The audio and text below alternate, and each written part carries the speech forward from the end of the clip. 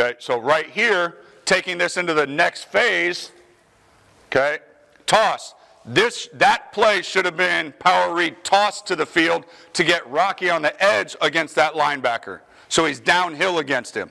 And it's a different fit, so he might have a better angle on him because of that. So that's bad coaching. Again, we did not put our players in the most successful position that they should have been. We should have been better at getting them into the right spot. Okay, so now we're going to motion to it. Okay, so we're going to motion to a 3-by-1 wing to the field. Okay, and now we're going to run power read toss with another one of the big backs. Okay, Mr. Jones. And right there, see how he's able to get downhill right now? Like he's able to get behind his pads and not have to worry about turning the corner. We get a better perimeter block by number 5 right here, okay? Or that might be Trey. Either way, they're both Atlanta kids. If we could have gotten the ATL to get a little bit better block right here, we would have been able to been downhill on this right now. Okay, but still a nice positive 4-yard gain.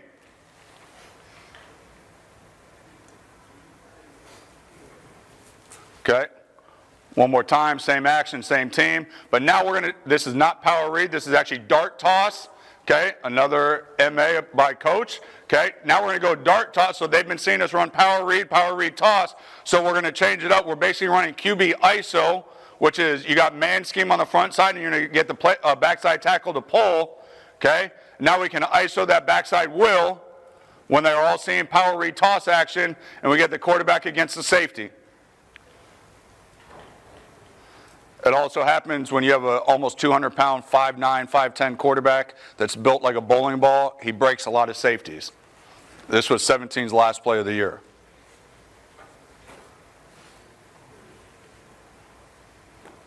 Okay, so dart toss again, different formation, same action. Now we get the Uno box. Okay, still read somebody. Okay, now one of the big coaching points against this 4-1 box, bless you, okay, is you see this backside will linebacker up at the top in a safety. Classic quarters fit. The number 2 receiver, when he's got a jab block, which is our head up block, okay, if I'm head up, I'm going to try to dig him out because it's straight ahead. But if my man's like 2 defenders inside as far as where he is alignment-wise, I'm going to angle for him. If I can not get to him or he gets to the line of scrimmage, I am now bypassing to my man right here at safety.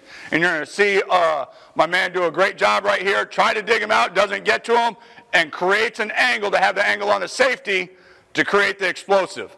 Okay, so that's one of the big coaching points when we're running the gap schemes or any of our blocking on the perimeter. They got to know if I can't get to them, it's just like O-line, okay? When we talk zone to O-lineman, they don't have a man, and they got to learn that. It's the same thing for receivers. If I cannot dig him out or he gets to the line of scrimmage, I got to bypass.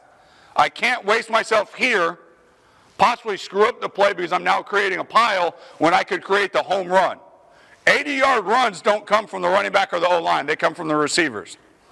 The consistent run comes from the O-line and the interior players. The home runs come from the perimeter players. And if you're not a receiver coach preaching that, go to defense. No, I'm just kidding. Like, I'm a block first guy before you get the rock. No rock, no block, okay?